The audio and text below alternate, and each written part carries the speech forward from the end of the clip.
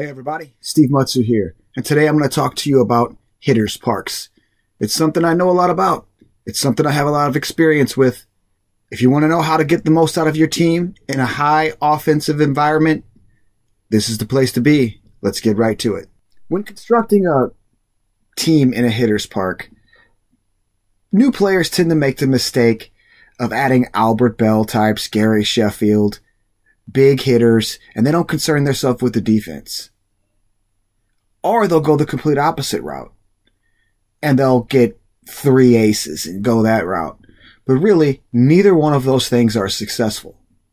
While both of these options have some merit, I mean, you do need to score a lot of runs, and you do need to prevent runs, this just isn't the way to go about it. Instead, what owners should be looking for is good, well-rounded players. Players that hit well against left-handers and right-handers. Players who defend well. Players who run well. Don't skimp at the corners. You want gold glovers on both corner infield spots. As far as middle infielders go, you can get by with an average range there, but you need an excellent fielding percentage. Your middle infielders should be sure-handed. All of the hitters in your lineup from 1 to 9 need to be adequate hitters. You need a competent hitter in every single lineup spot.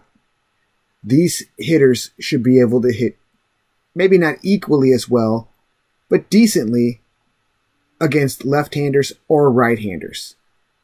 Your players are going to have to play every game. You're not going to have a bench. Your bullpen is going to need to be huge. There's going to be a lot of games that are 10 to 9, 13 hit affairs, 17 hit affairs. That's the kind of games you're going to be playing in. Your pitchers are going to be blown up. You are going to have a lot of games where your starting pitcher is out of the game by the 3rd inning. You need an extremely large bullpen. 13 pitchers is not out of the question. Playing in these kind of parks, roster space is at a premium. And one of the ways you can alleviate this is by shuttling your starting pitchers back and forth from the minor leagues. Whichever one has pitched most recently, send them to the minors and bring up the other ones so you don't have to carry all 5 on your active roster at one time. The roster space crunch also affects your bench. You're not going to be able to carry many bench players. You're not going to be able to run many platoons. A DH league is optimal because you really can't carry pinch hitters either. If you do decide to platoon, it should probably be a catcher. Playing in a place like Coors Field, it's not a wise decision to invest in someone like Mickey Cochran or Yogi Berra because they'll reach their batter's faced minimum quickly, and you won't get to use them as much. They'll need more time off. I generally spend about 70% of my salary cap on hitting and about 30% on pitching. Well, hitting and defense, let's say. When I spend 70% on hitting, I'm also spending some of that 70% on run prevention, so it's not like I'm completely avoiding that. And the reason I spend so much on hitting is because I need, like I said, I need my players to play all the time, day in, day out, never get pinch hit for, play every day, play good defense, and make it where I don't need a bench. As far as putting my pitching staff together goes, I generally like to run an all right-handed rotation. I'm not concerned with the starter's durability too much.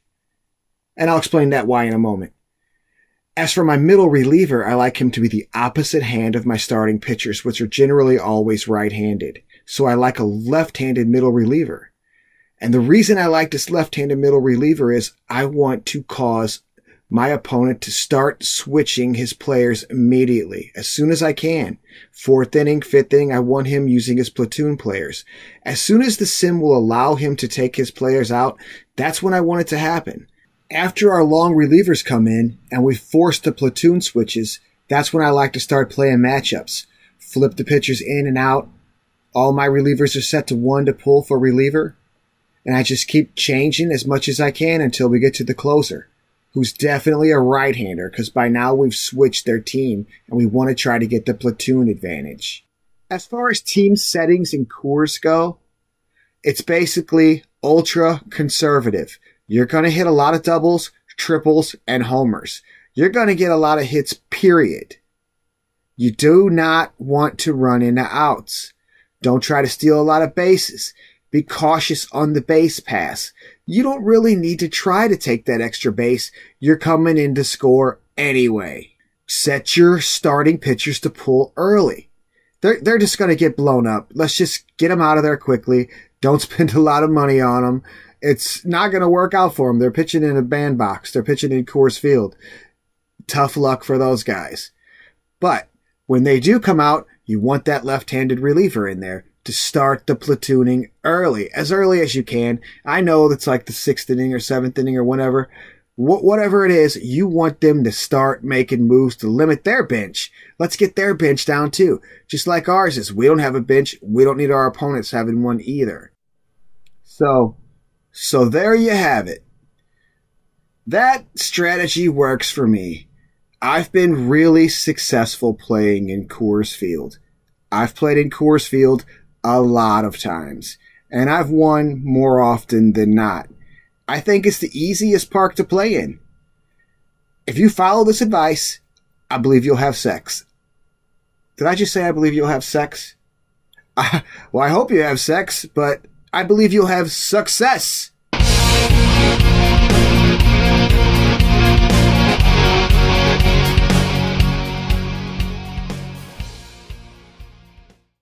Turnbuckle brothers, man.